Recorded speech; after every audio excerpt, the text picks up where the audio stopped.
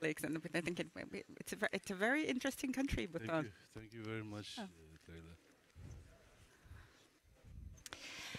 Okay, good morning, everybody. It's 9:30 sharp. Welcome to this one of the first Stockholm Plus 50 side events called Wellbeing Economies, a new economic approach for human and planetary health. 50 years ago, the Limits to Growth report warned us that exponential economic growth would have devastating consequences for us and the planet. 50 years later, we're gathering here, and the rapid expansion of an economic model that's based on resource extraction, labor exploitation, and the exploitation of nature has resulted in, vast inequalities and the destruction of the environment. So this moment now is critical for humanity to prevent that we're actually reaching tipping points in the Earth system. So the question is, how can we all live well within the ecological limits of the planet?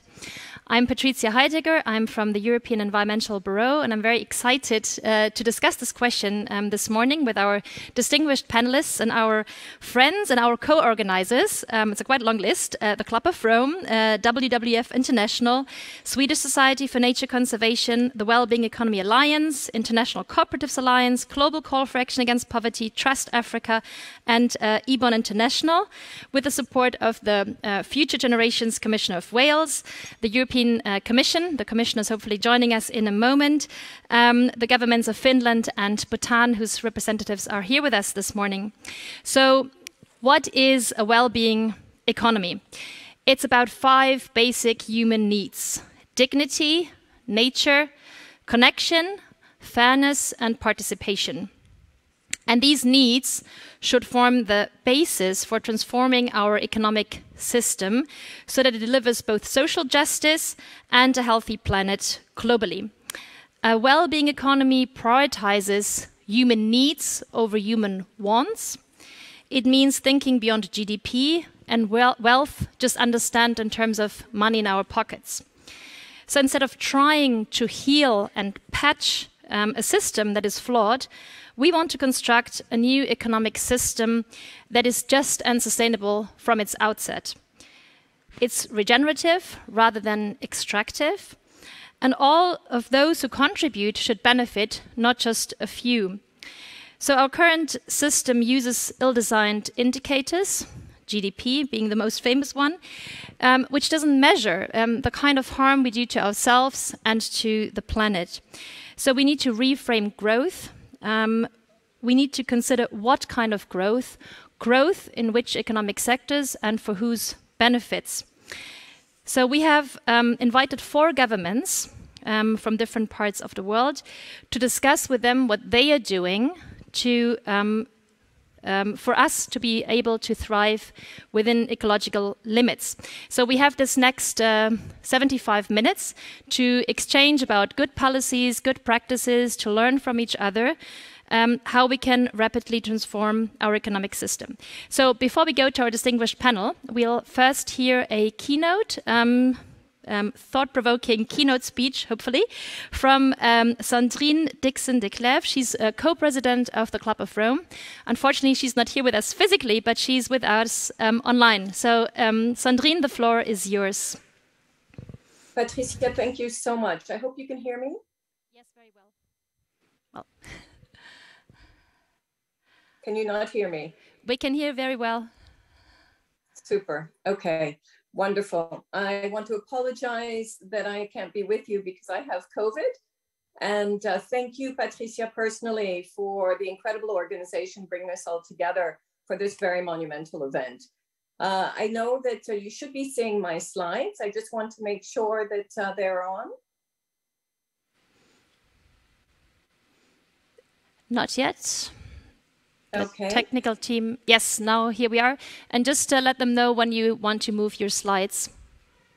Okay, wonderful. Now, for some reason, I cannot see the slides. So it's difficult for me to know which slide is on, actually. Can the technical team show me as well the slides so that I can see? You're sorting it out. Okay, wonderful. Well, let me start in any case, because I know that the time is sacred.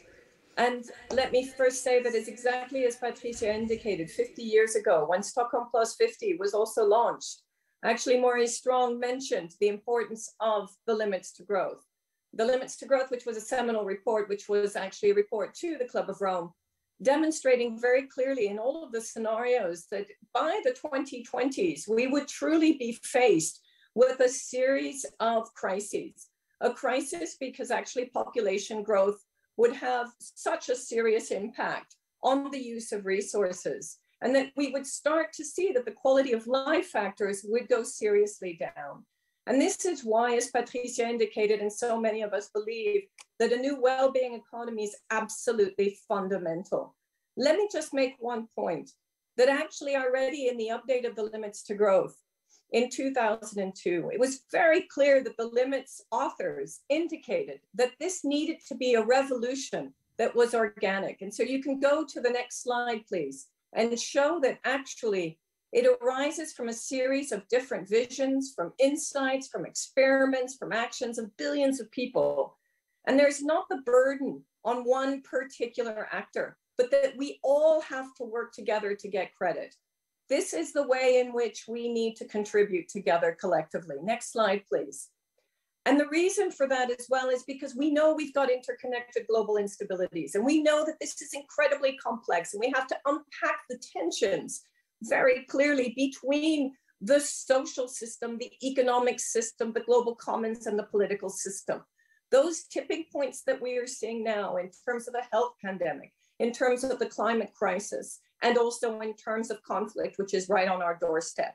Those interrelationships need to be understood in terms of how we can truly shift from an economy and a financial system and a political system that does not service people, that one that does, and also within the finite planet. Next slide, please. What we have seen in terms of new data is that global well-being is truly declining, that actually the differential between wealth in certain areas and not in others means that the average well-being index is going straight down in terms of people across the globe. This is the first generation that will make less than its parents, and one of the generations that has the highest rate of mental illness and suicide rates. Next slide, please. So what we truly need is a 21st century well-being economic model, one that takes into consideration economic indicators alongside societal indicators and environmental indicators. This is a re-articulation of human development for the 21st century. As one of our prominent Club of Rome members said, we have to redirect purpose from growing GDP to securing the well-being of people and planet. And this is the decisive decade. As we look at our finite planet and look at the planetary boundaries, we need to rehumanize ourselves and bring ourselves back into a role in nature. Next slide, please. So what we have been doing at the Club of Rome, working with also prominent economists from across the globe, is that we know we have gathered enough information, transformational economics are here. We have enough different models, and we need to remain agnostic in terms of the specific model we use. Because the most important thing, whether it be well-being economics or mission economies or green growth or post-growth or donut economics or beyond GDP theories, is that we have to first account for social and environmental risk in financial and economic decision-making. That we then have to expand our perspective of public goods and socialize the rewards of environmental and social commons, and then correct the inequity between high and low income countries created by international finance and trade systems, but also the inequity within economies in the wealthiest parts of the globe, and then increase the agency of women and workers to drive the direction of the economy. Next slide, please. This is what has brought scientists and economists together through a large new project called Earth for All that will be released actually in September.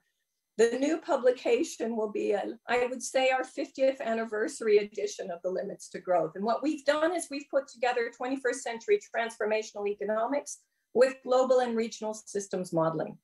This is a systems change agenda for greater well-being and planetary boundaries.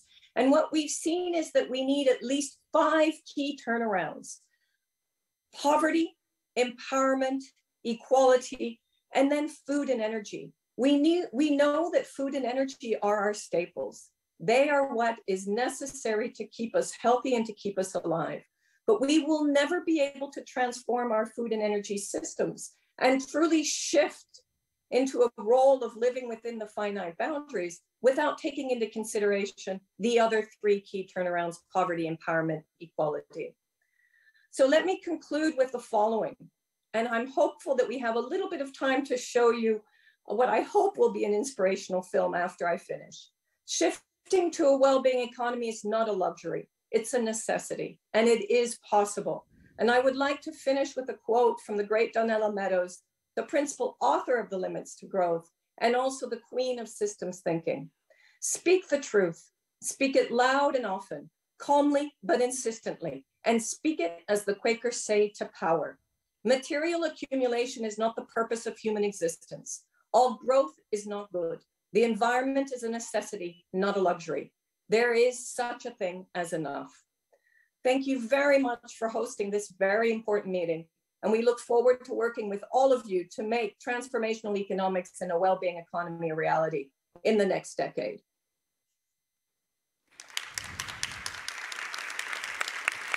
Thank you. Thank you, Sandrine, for setting the scene so well for us. We'll move to our panel. I hope it's okay if I start with you right away. You've just arrived, Virginia Sinkevicius, Environment Commissioner for the European Union. So thanks for being with us in the first place. So with the European Green Deal, the European Union has committed to carbon neutrality, to zero pollution by 2050, and an economy that works for all. We have just adopted a very ambitious 10-year environmental action plan, which embraces a well-being economy, systemic change, and regenerative growth. This is a recognition that we need to restore our depleted ecosystems. It's also the first time that such a plan was adopted by all the three European institutions, and it's legally binding.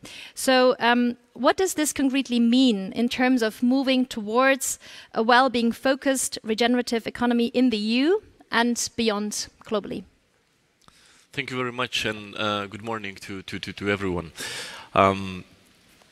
What's very clear, of course, that we are at the point that there is no time to lose, and the IPCC just warned us very clearly that it is now or never. Limit global warming to 1.5 degrees, while biodiversity is declining and pollution is also on the race.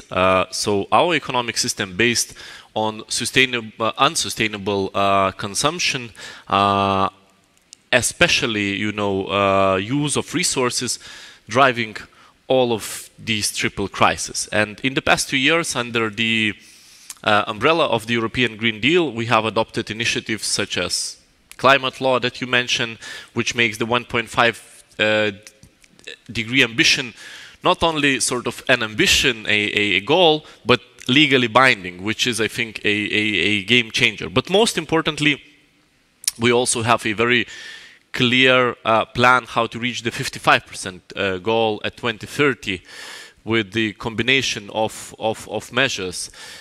On top of that, there is a biodiversity strategy, zero pollution action plan, and so on. So we're really trying to address the issue from all over corners with our European Green Deal.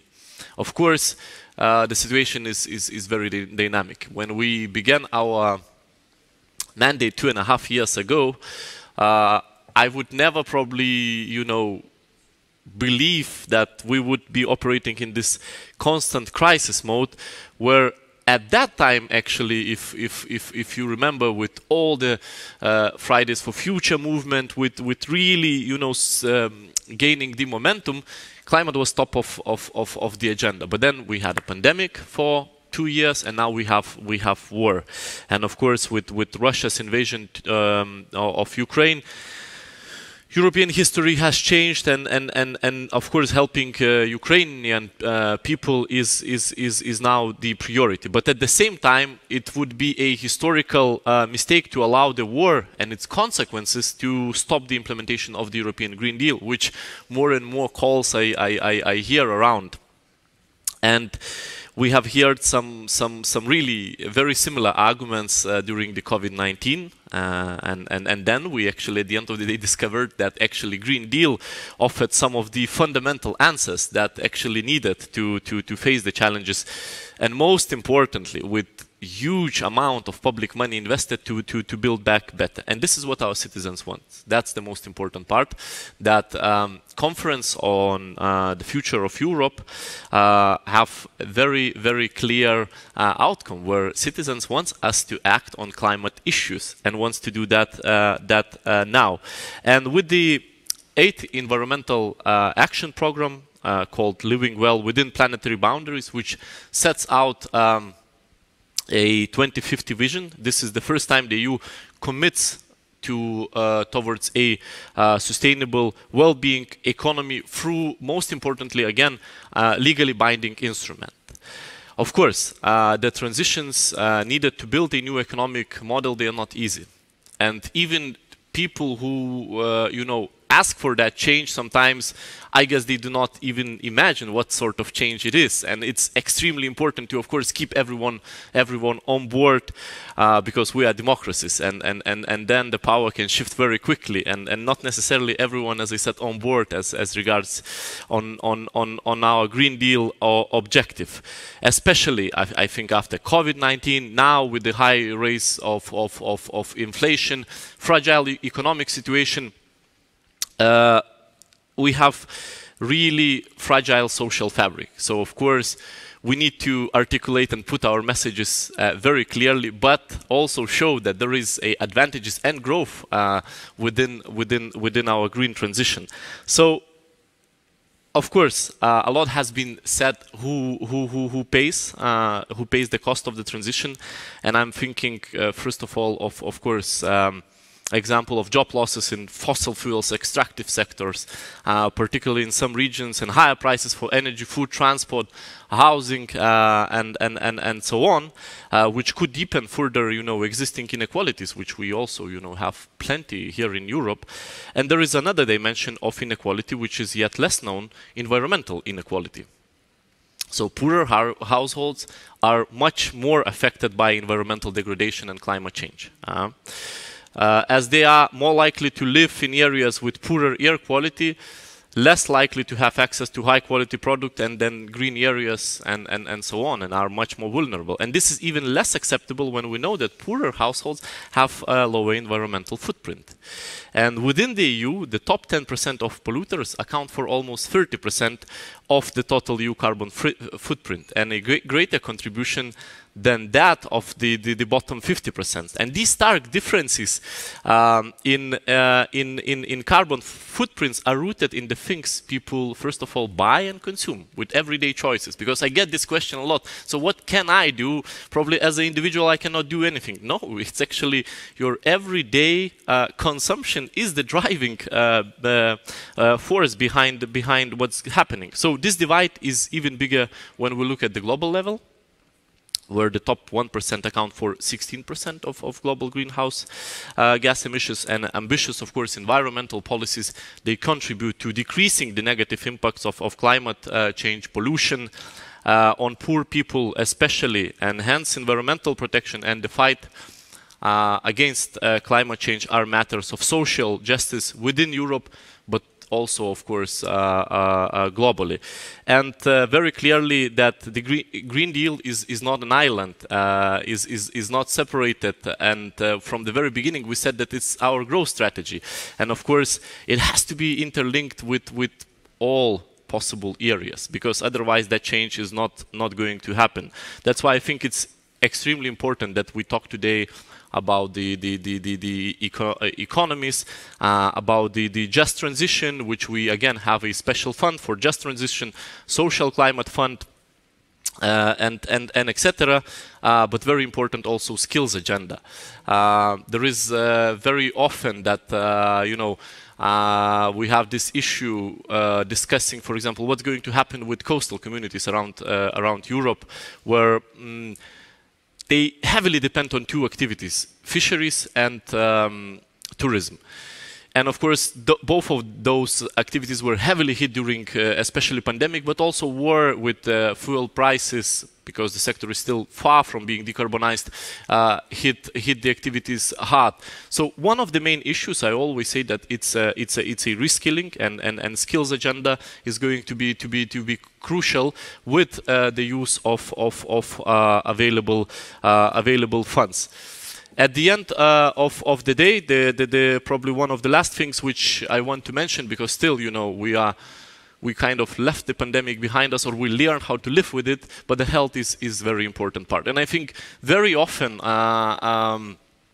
leaders, prime ministers discussing the budget, they forget pollution, and they leave it out of it, discussing already the consequences of pollution, so the health on public expenditures on medicine, on health, which is absolutely wrong, because if we would manage to tackle pollution, the line which you have to spend the public funds on health would be, of course, way lower.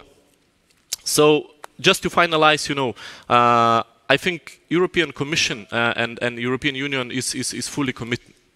And what's importantly, we've managed to put those commitments into legislation, not only goals and wishes, but into legislation.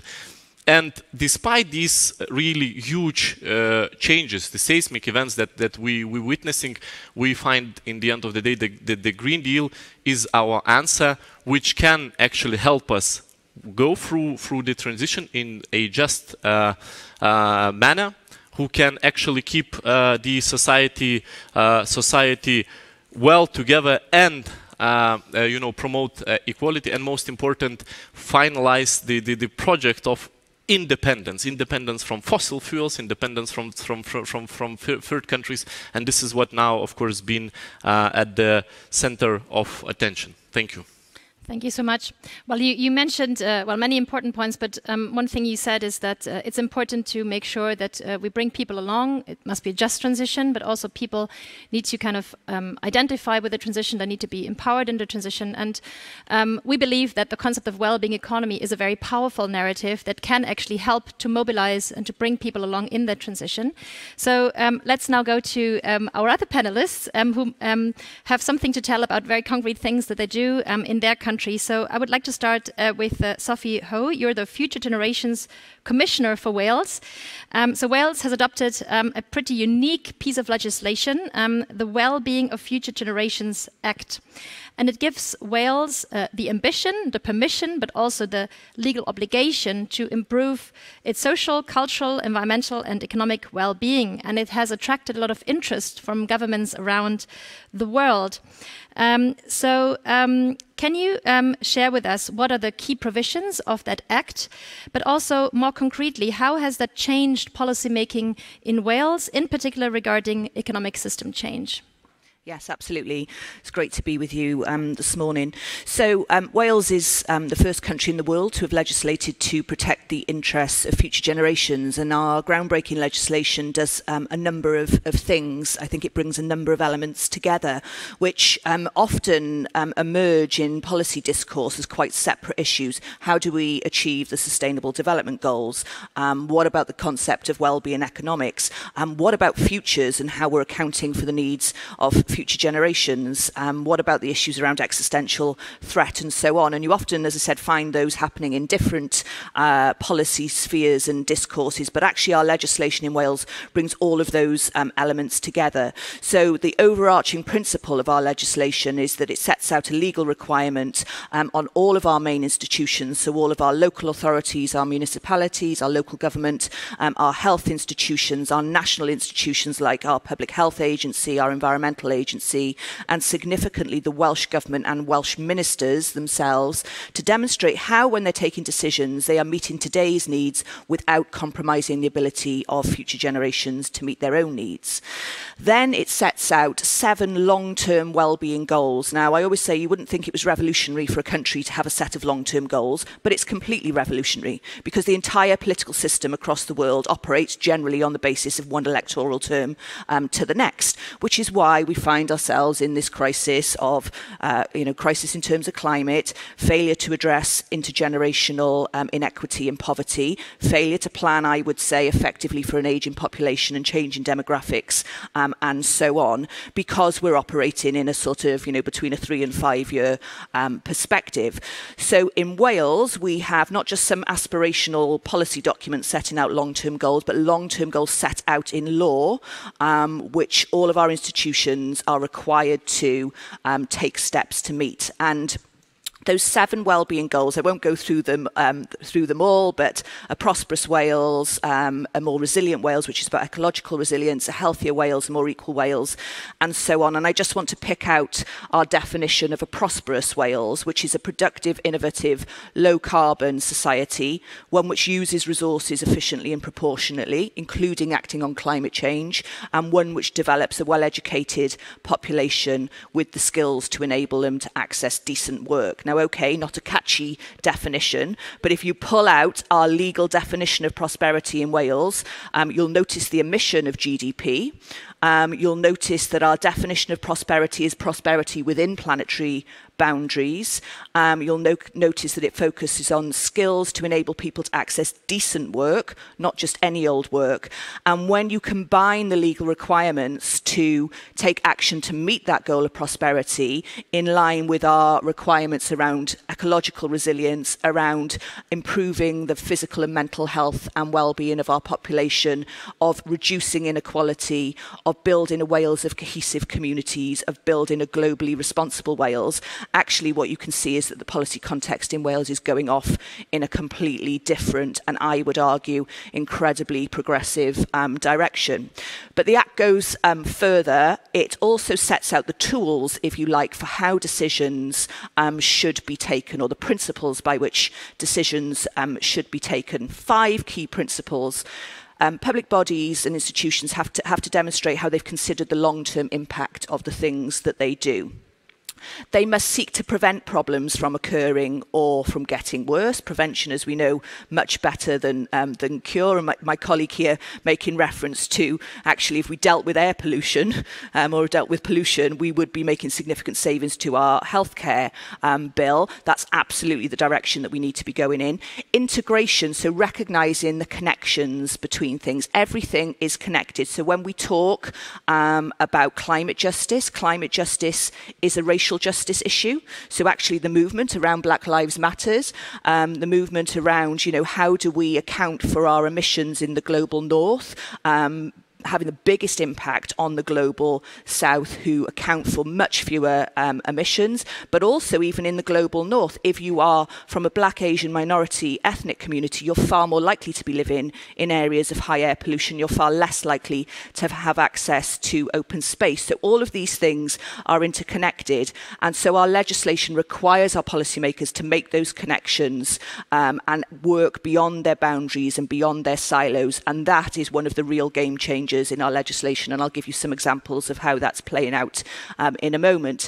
It also then requires them to collaborate, so to work together, both across the public sector and across public policy, but also with the private sector and the voluntary sector. And then it requires our institutions to involve citizens, to co-produce solutions, to take us towards meeting these long-term well-being goals with our population, with our citizens.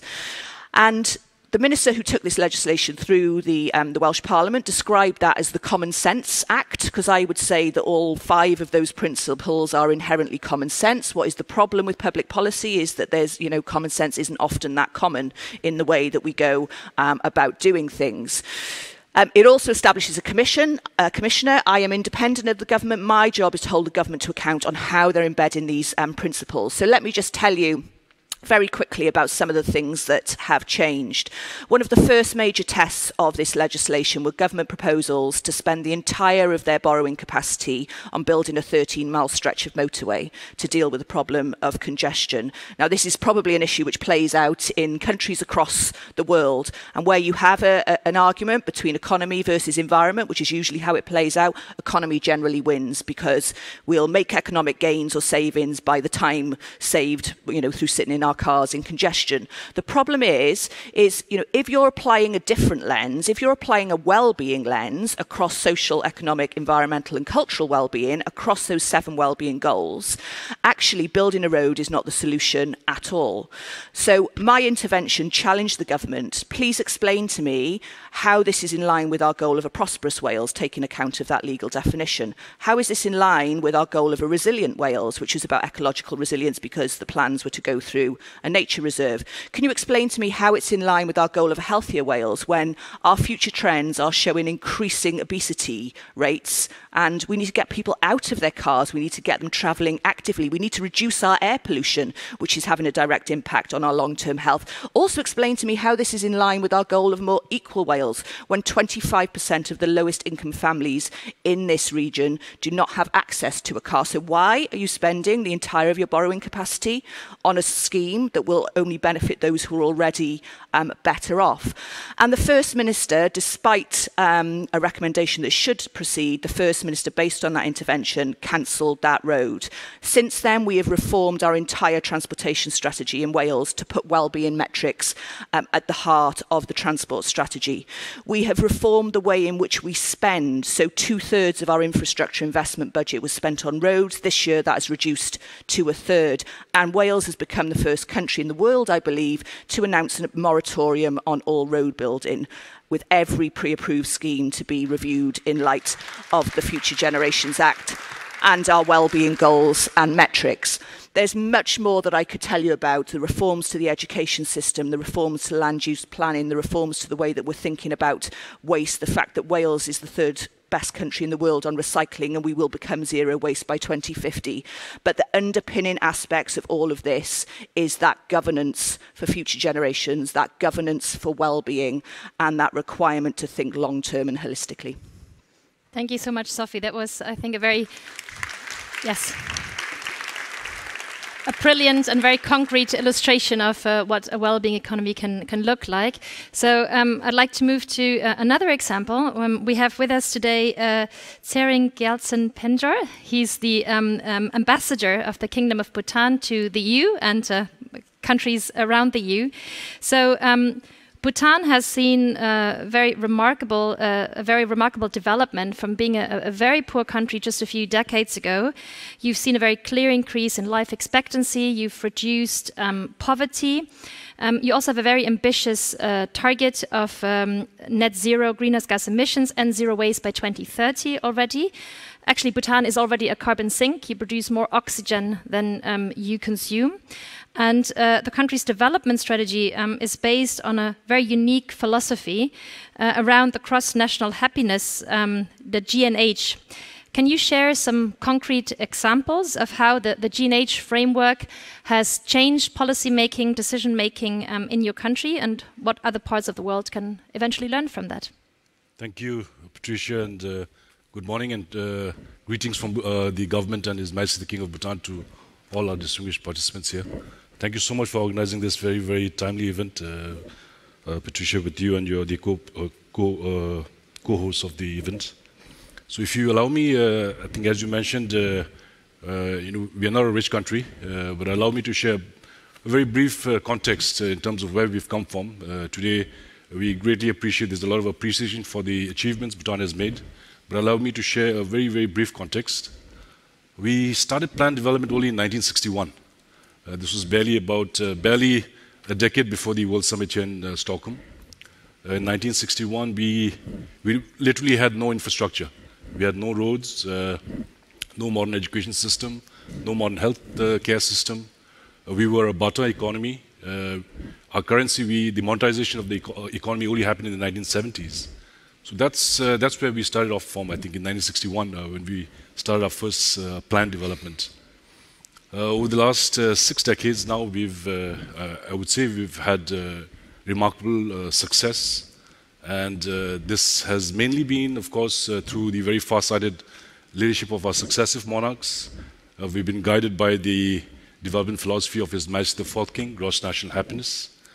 And in this context, allow me to very briefly share the 4 broad pillars under which the gross national happiness framework has guided Bhutan in its development journey.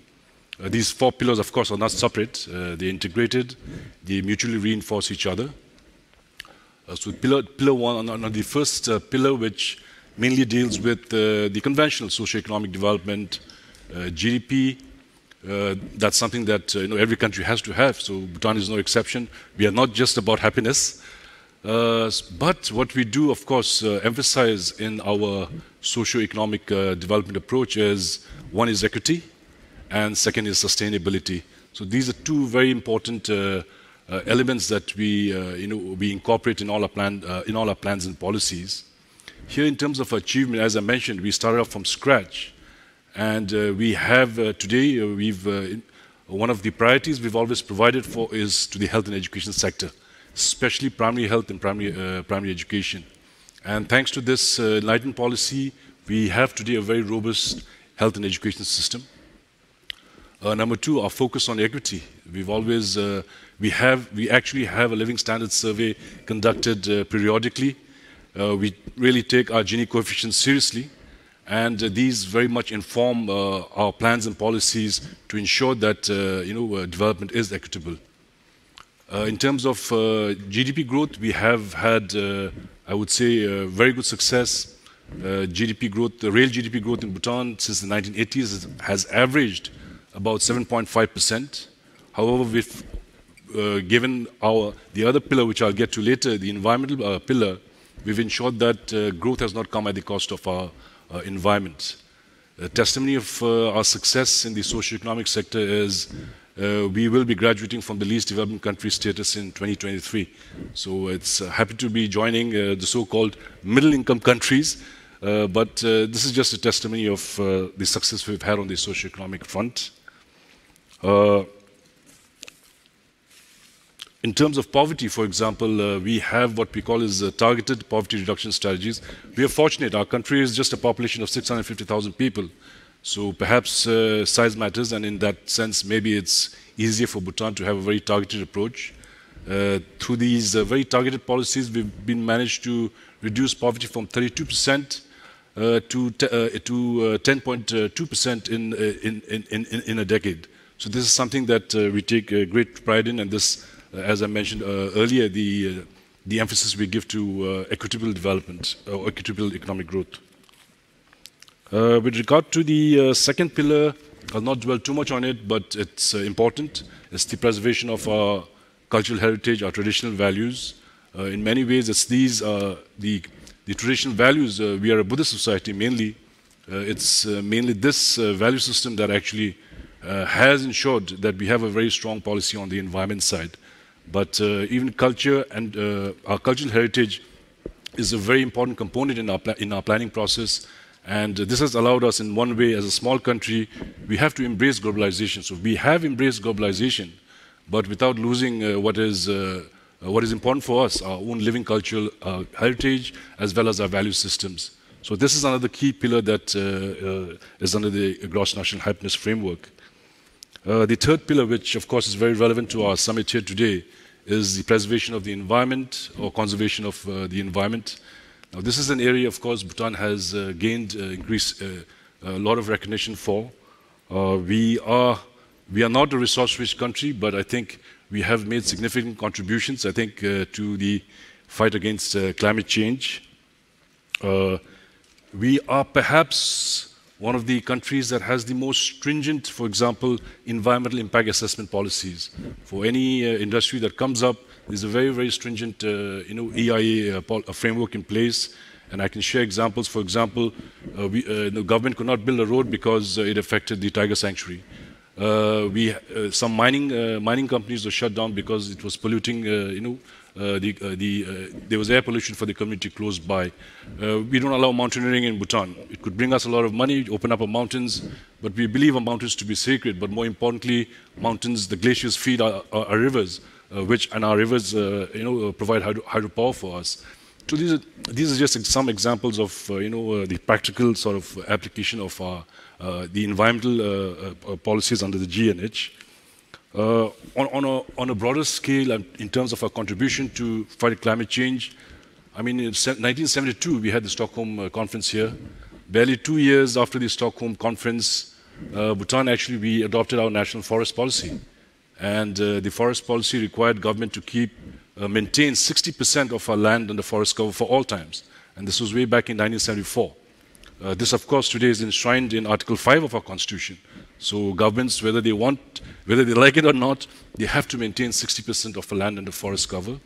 In reality, of course, we've even surpassed that commitment. We are 72.5% under forest cover, and as you were mentioning, Patrizia, this has allowed us to be, I think, an invaluable carbon sink for the world. We sequester, I understand, 3 times more carbon emissions than we emit. So this is just a small, in a small way, contribution to fight climate change. If I may now just very briefly, of course, also share the 4th pillar, which is in some ways the key, is good governance. We've always focused on good governance. Way back from the 1950s, starting from the 3rd king, through our successive monarchs, Bhutan has gradually transitioned into a democracy. Today, in 2008, we adopted our constitution. Since then, we've had 3 elections and 3 different governments. Bhutanese seem to have a penchant to change governments, so I'm not sure whether that is good or not, but that's in some ways, I guess, a reflection of the success of democracy in Bhutan. For example, voter turnout. I was just going through very recently, trying to understand our voter turnout. Bhutan is probably one among the highest countries in terms of voter turnout. We've averaged 72% voter turnout in Bhutan over the last 3 elections. More importantly, again, in democracy, the grassroots are so important. We've always consistently, I think since the 1980s, focused on decentralization, on local governments. And with the strengthening of local governments, more importantly, strengthening of an independent and strong media and civil societies, today we find democracy is not just at the macro level, but democracy is actually being strengthened right down to the grassroots. So this we feel is really a vital element in terms of good governance, because without good governance, none of the other 3 pillars would be possible. So, given that we've started from 1961, we do take great pride in our achievements, but as a small country, as I mentioned, population of less than 650,000 people, Bhutan is not the sort of romanticized Shangri-La that you may read in the media. We have our share of hardships, we have our share of problems. As I mentioned, a small country, it's a rapidly changing world. So there are challenges, and for us, it's very imperative for a small country to keep on taking stock of where we are, where we are going. And today we find ourselves, in the midst of very rapid change in the world. I mean, in all aspects of our lives, mainly because of amazing advancements in technology and globalization. So this is something that we in Bhutan are taking stock of. Where do we fit in this new 21st century? And here, very broadly, in the interest of time, allow me to share 2 key priorities that we see in going ahead. One is, of course, the transformation of our education sector. Today, we have a very young population, 60% below the age of 25. So that's a very important sort of constituency in terms of government policy. So transformation of our education sector is a very high priority for Bhutan now. We've done very well in providing basic education, primary education, secondary education. But for the 21st century economy, I think education has to be at a very different level. And as a small country, we recognize that, and this is going to be a highest priority, I think, for the coming decades. Related to education, it's also now the need to diversify our economy. We are, as I mentioned, we are graduating from the least developed country. We will have to now sustain our development on our own without development assistance. So we have to find ways to generate revenue. So what do we do? So in that context, we, of course, we are now embracing the need to diversify the economy. But here again, we are giving a strong emphasis to the values of GNH. So we see we need to diversify the economy, but the economy needs to be green. We need to transition into a green economy. So here we are here with you, with the EU on this. We also seek to transition to a green economy. We are now actually opening up our country to foreign direct investments. This was something that we used to be very skeptical about, but now we see the need for investments into Bhutan. But here again, we are looking for ethical investments. And there are, I think, many companies out there that view investments, I think, that have very similar principles as we have in terms of GNH, and so we seek similar investments in Bhutan, investments that are green, investments that are ethical. Lastly, if I may conclude, we know we will continue to face challenges. I mean, it's a rapidly changing world. For us, as far as we see, we have to pursue economic growth in the sense of trying to, improve the welfare of our citizens, both current and future generations. However, we do very strongly believe that the underlying philosophy, the underlying values of GNH will always remain relevant for us. And here, if I may, allow me to conclude by paraphrasing some of the thoughts of His Majesty the King, when he says that GNH for us in Bhutan, it serves as a bridge between the fundamental values of kindness, equality and humanity, and the necessary pursuit of economic growth. GNH acts as our national conscience, guiding us towards making wiser decisions for the future. It ensures no matter what the nation may seek to strive to achieve, the human dimension and the individual's place in the nation is never forgotten. It is a constant reminder that we must strive for a caring leadership so that as the world and the country changes, as our nation's goals change, our foremost priority will always remain the happiness and well-being of our people, including the generations to come. So thank you so much, and Tashdile.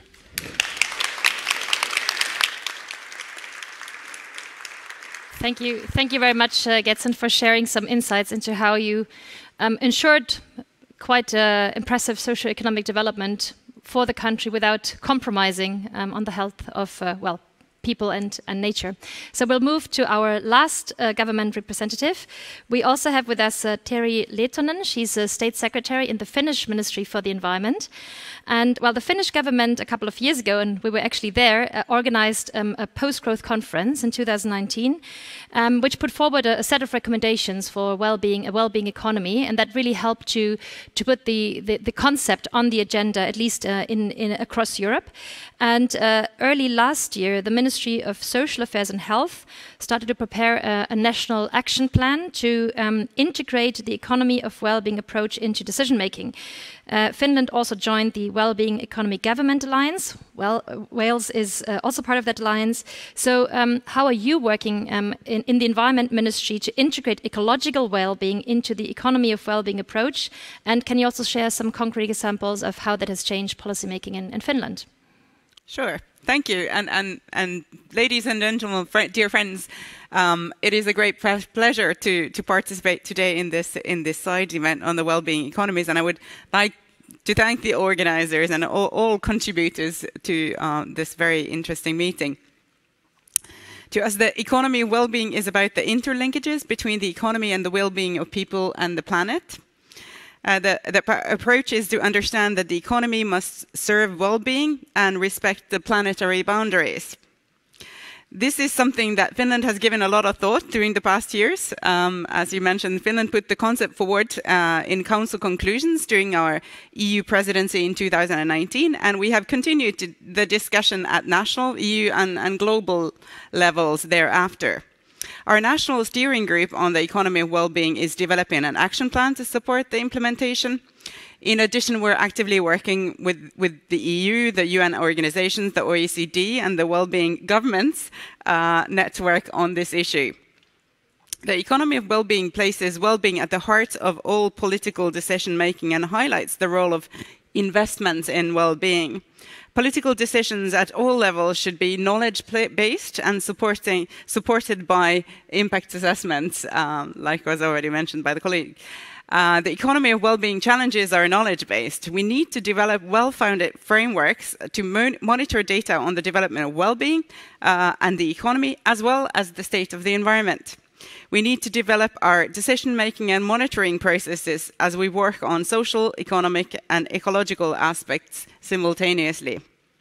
It is timely to enhance discussion about a more comprehensive approach to well-being for human and planet and economy. Dear friends, the economy of well-being is also about collaboration between decision makers, administration, civil society, academia, and the private sector. We can all benefit from discussion that brings together different perspectives. We believe that applying the economy of well-being approaches promotes sustainable economic, social, and ecological development. Today's events and discussions brings us closer to this goal. The UN Agenda 2030 and its Sustainable Development Goals form the important framework for global development and the basis for Finland's government program. Already in early 2000, the spreading of new viral diseases and threats led to the development of the concept of One Health, a holistic approach to the collaboration between human and animal health and the protection of ecosystems. This approach is crucial to promote safe planet and to fulfill the SDGs. We have seen how the COVID-19 pandemic has made apparent the interlinkages between health, well-being, biodiversity, and economy. It has also highlighted the importance of the promotion of health and well-being throughout different policy areas, bringing also One Health approach closer to practice. Finland continues to pursue One Health approach in all policies, including, for example, in our national multi-sectoral work against antimicrobial resistance and tackling the use and overuse of antibiotics. Climate change, declining biodiversity, pollution, and overconsumption of natural resources are among the most critical issues facing humanity. Finland welcomes the recently published UN Environment Assembly resolution on biodiversity and health and encourages continued collaboration among the CBD, the WHO, the OEA, FAO, UNEP, and other biodiversity-related conventions. The transition to a greener future must be just and inclusive. Solving the sustainability crisis will require prompt, systemic changes in our societies. Now, Finland aims to be world's first fossil-free welfare state. We have set our target to be climate neutral by 2035, not yet like Bhutan, and climate positive thereafter in law. We want to make sure that climate policies and measures are fair, also from social perspective. The transition must be just and inclusive, and it needs to be fair to all population groups.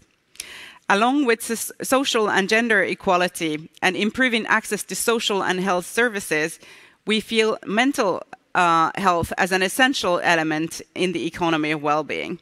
Our national parks and network of protected areas provide easy access to nature and have been critical support to mental health and well-being also during the COVID pandemic. An economy of well-being is committed to a healthy planet and people, and we strongly believe that through that lens, we can build a better future. Thank you. Thank you, Thierry. So thank you so much to our 4 government representatives. The Commissioner had to leave. Well, now we also want to hear from our friends and allies from civil society groups from around the world. So we have invited 5 representatives from different world regions, from different constituencies, to also share with us what their priorities for the transformation towards well-being economies in different contexts and different regions are. So we'll start with 2 colleagues who are here with us in the room before we go to those who are joining us remotely. So I'll first invite Jennifer del Rosario Malonzo from the Philippines. She is the Executive Director of EBON International, a global NGO network working with social movements, especially in the Global South and with marginalized groups. Jennifer. Is it on? Thank you very much, Patrizia, and thank you so much to all our panelists who have shared their efforts in pursuing well-being economies. And good morning to everyone here in the room. Well-being economy presents an important track in pursuing an alternative development for the South. We feel that it is also a promising alternative to this very single-minded pursuit of development, of growth, often resulting in inequalities, in declining well-being, as pointed out by our keynote speaker earlier, and also development aggression against vulnerable communities in the South, especially women, and also adversely impacting our ecological systems, such as due to pollution, pointed out by our speaker from the European Commission. And also encroaching on indigenous people's ancestral domain. National industrialization for the Global South does not need to take the carbon-intensive path that developed countries pursued. However, phasing out fossil fuels in our developing countries must also be done in an equitable manner. Equity is key, as pointed out by our esteemed speaker from Bhutan, and must not compromise our national industrialization as well as our right to development. For development to be truly sustainable and promote well-being for the people and planet, it has to highlight the centrality of people's rights and sovereignty, promote local community-driven sustainability practices, and indigenous ways of resource management. And also demand accountability, as pointed out by our speaker from Wales, accountability from governments as well as from corporations for any inimical policies or harmful corporate practices. Emphasis must also be made on community-driven and people-powered sustainable consumption and production. This should instead be done instead of big-ticket infrastructure and the pursuit of growth that do not consider other dimensions of human and planetary well-being. And as an example, I would like to point out, for example, for smallholder farmers in the Philippines who are asserting their rights to land are at the same time pursuing agroecology and seed saving, for instance, to demonstrate that these are practical alternatives to the dominant corporate-driven agriculture and also to challenge the patent monopoly of seeds. So to conclude, I highlight again people-powered sustainable consumption and production. That is something that Ibon International is working on with the Swedish Society for Nature Conservation. And I highlight the principles of, such as people's rights and, of course, repression and human rights abuses obviously have no place in a well-being economy. And in the pursuit of sustainable consumption and production. Second, the principle of self-sufficiency and people's sovereignty. And third, support for social innovations, community practices, community actions for sustainable consumption and production that have long been done by our grassroots communities and indigenous peoples. And lastly, the very important principle of accountability from governments and corporations. So all of these principles we feel would be contributory to help achieve the transformation for well-being that we want, not just for our people, but also for our planet. Thank you very much. Thanks, Jennifer. So from East Asia, we're moving to South America. We have with us Nina Gualinga from Ecuador.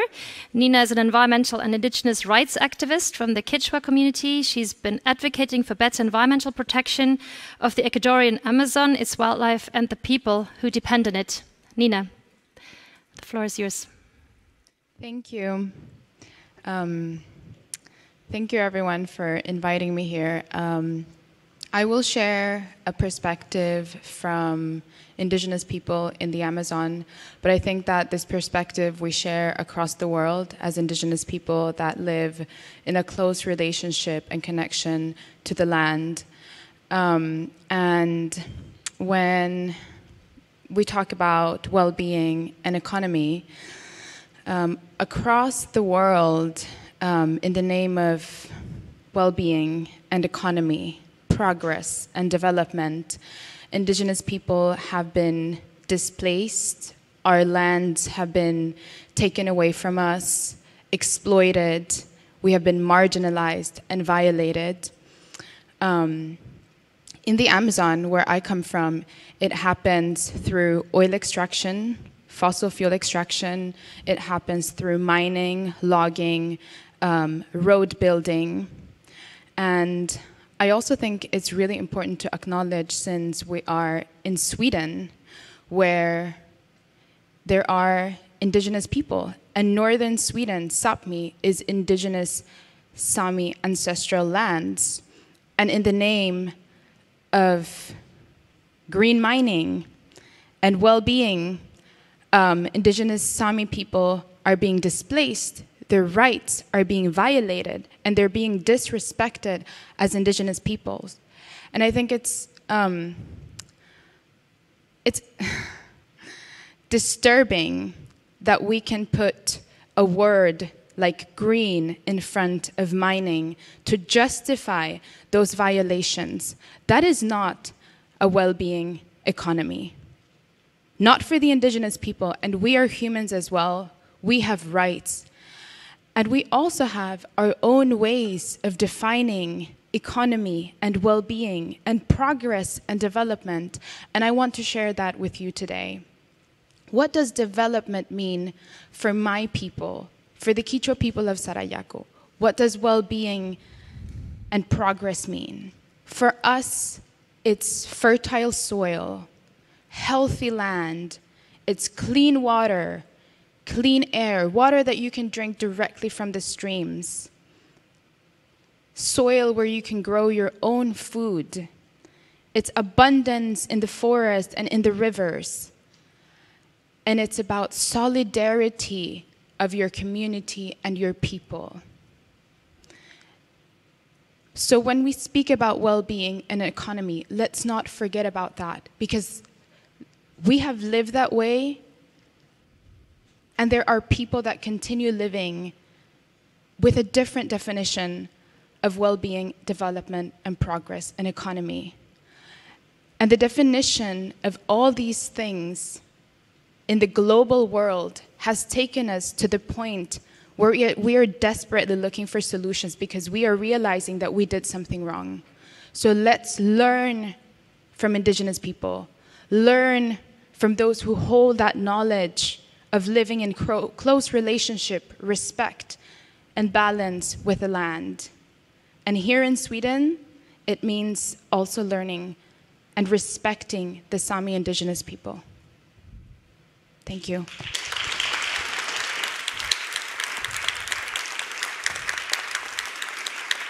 Thank you, Nina, for this very important intervention. And I believe the economic system that we dream of is one which is based on truly respecting human rights, especially the rights of indigenous people and land rights, and also valuing local and indigenous knowledge. So thank you very much for joining us and sharing with us.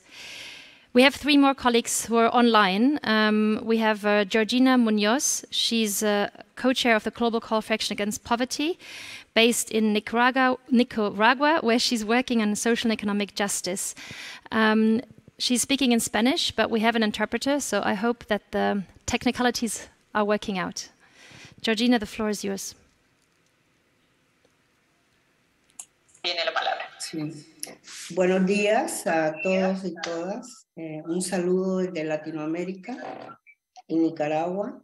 Como parte del GCAP y como parte de Latinidad, vamos a compartir con ustedes las visiones que tienen nuestros pueblos sobre las transformaciones económicas que parten de nuevas economías transformadoras.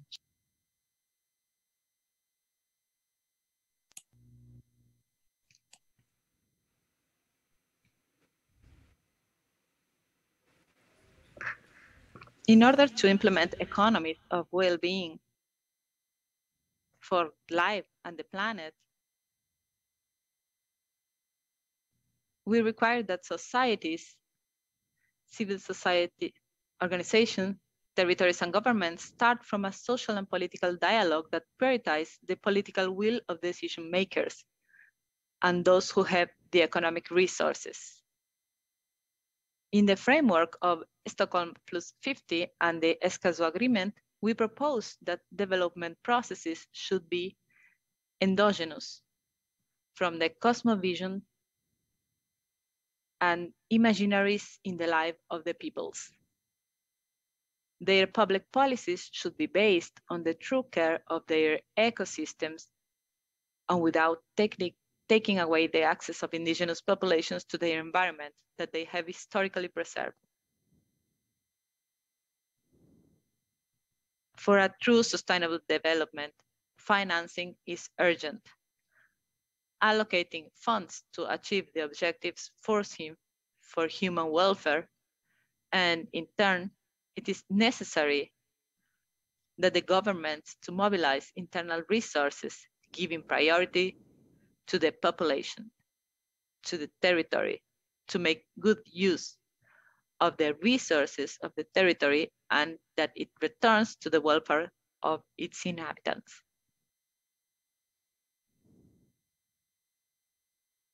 We consider that the alternative transforming economies are in the field of proposals. It's a critic to the dominant model. It's a critic to the current development model, which comes from the people, stand before those who have the power.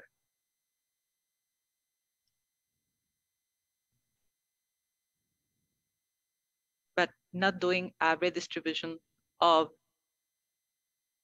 richness.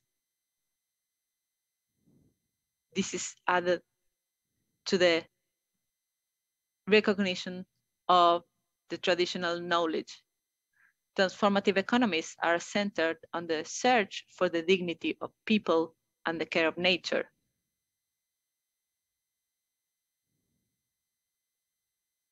And they are paradigms that has to do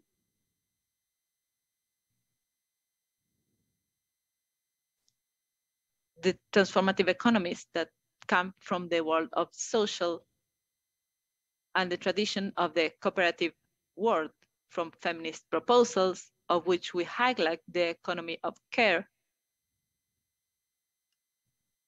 and also the fight against climate change. They come from the interest of equality against world hunger, such as food sovereignty and security, from the indigenous peoples and their wisdom, such as the good living. We agree with the speakers, and in face of the question of how to make transformative economies effective, we propose to start from the communities and their relationships. They are built with the people because they are not individualistic economies. Transformative economies are based on community, cooperation, and trust.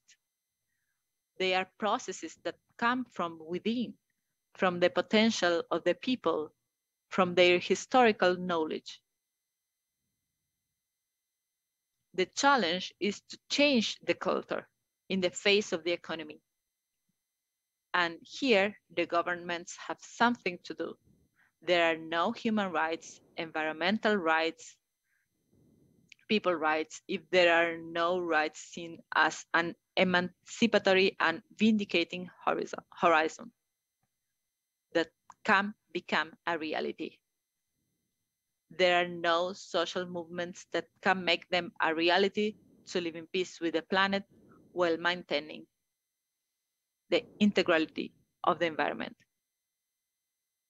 From Latin America, we demand change in the productive matrix, considering the challenges imposed on us by the sustainability of life on the planet. Deep transformations in the economy from a feminist perspective. Rights of nature and climate justice for a sustainable future.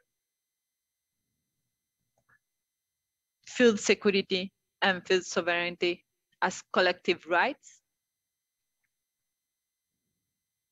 We propose to implement transformative economic alternatives linked to the knowledge of the peoples of Latin America and their historical project by expanding the implementation of transformative economies such as care economies, which are fundamental in the relation with people, ecological economy, social solidarity economy, fair trade,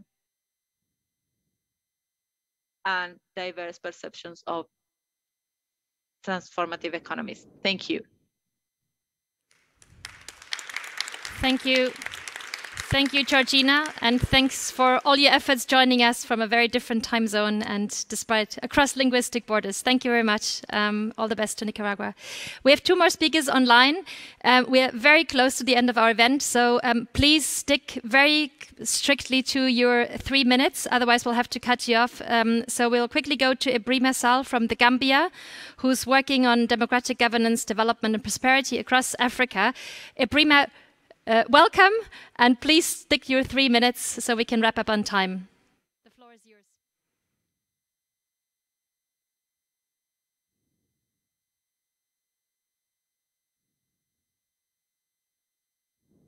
Can't hear me yet.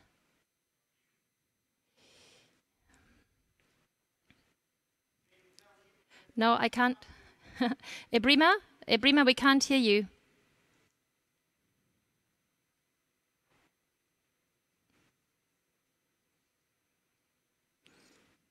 No.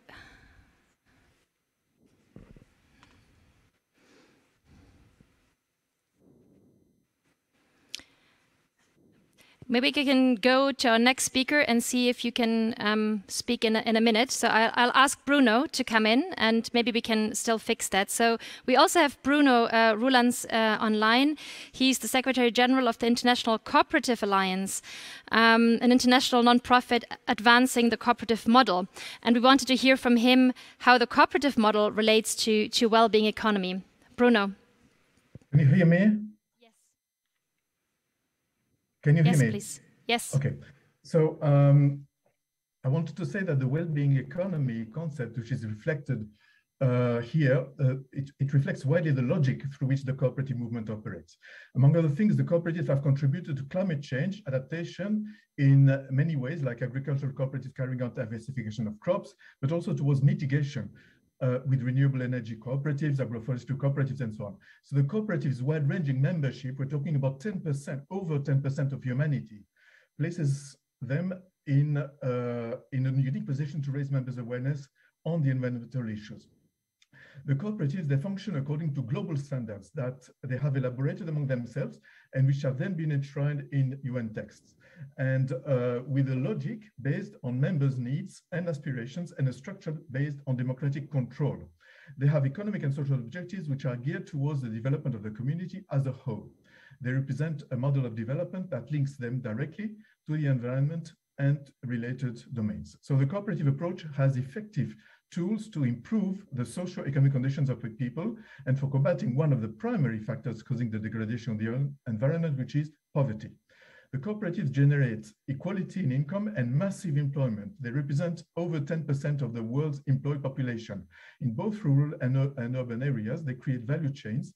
They vitalize local markets, include marginalized people groups into the production system. They participate in the entrepreneurial management of the community, and they channel people's needs, including in the rising environmental ones.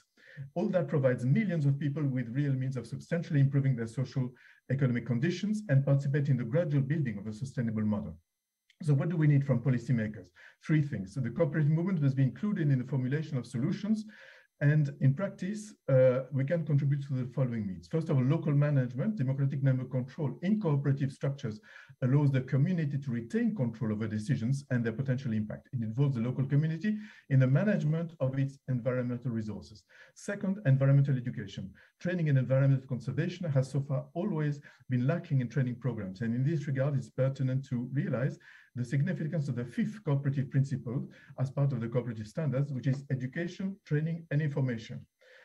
3, local experience and knowledge. The democratic structure of cooperatives and their concern for the community mean that they absorb local traditional know-how on use and care of the environment, including indigenous people, as guided by the cooperative principle 7, which states that cooperatives work for the sustainable development of their communities. So the cooperative movement is a sustainable entrepreneurial model and governments should strongly and explicitly promote it by providing an appropriate legal and policy framework. And so this is a call to strongly and explicitly promote the cooperative approach as a model for development that is not only inherently sustainable, but also has the means to deliver. And we hope that the incoming post-COVID period will be an appropriate opportunity to do that. Thank you so much. Thank you. Thank you, Bruno. Sharing some insights from an alternative economic structure and model, the cooperative model. So I'm sorry for Ebrima that we couldn't take you, but we have come to the end, nearly the end of our side event. I hope that you can use the time here to network. I know there's a lot of people in the room who work on well-being economies, are very interested, so please talk to each other. I'm sorry we don't have the time to really discuss. The side events are really short. So I'll just invite Johanna Sandal, the president of the European Environmental Bureau and the Swedish Society for Nature Conservation, to wrap up our event and close. Thank you, Patrizia, and thank you everyone here in the room and everyone online for participating in this very important seminar. I realize I only have about 2 seconds to wrap up, so I am very happy for this, and this was very successful, I think. Very much thanks to our excellent panelists from all over the world. Thank you very much for participating here. And you're all very important pioneers in this, perhaps the most important endeavor of the 21st century, to establish an economy that delivers well-being to all within the thriving ecosystems of the Earth.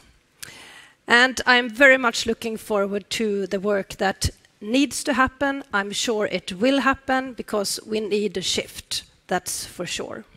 So thank you very much, and I'm sure you're all very much interested in knowing more about the well-being economy, and what we have here is a recent report from the WWF and the EIB that will explain much more where we go from the fact that we need to shift to the how.